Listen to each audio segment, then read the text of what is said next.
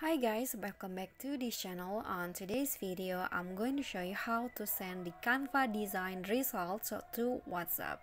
So for example, you want to send the design that you've just created to WhatsApp to send it to your friends. So first open your design, and then here I've already opened my design, and then next you can just click on the arrow out at the top of the design, and here click on more apps.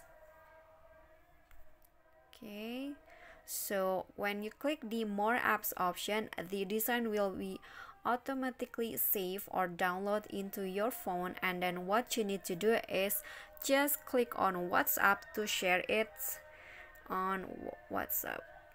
Okay, so here just click on the person or the contact that you want to share it with. For example, this one. Okay, and then when you're done, just click on the arrow and the design will be sent.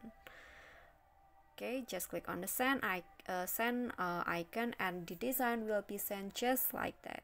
Okay, so that's all for me. That is how you can send Canva design result to WhatsApp. I hope this video is helpful to you. Don't forget to click like, leave a comment, and also subscribe our channel. See you on the next tutorial. Bye bye.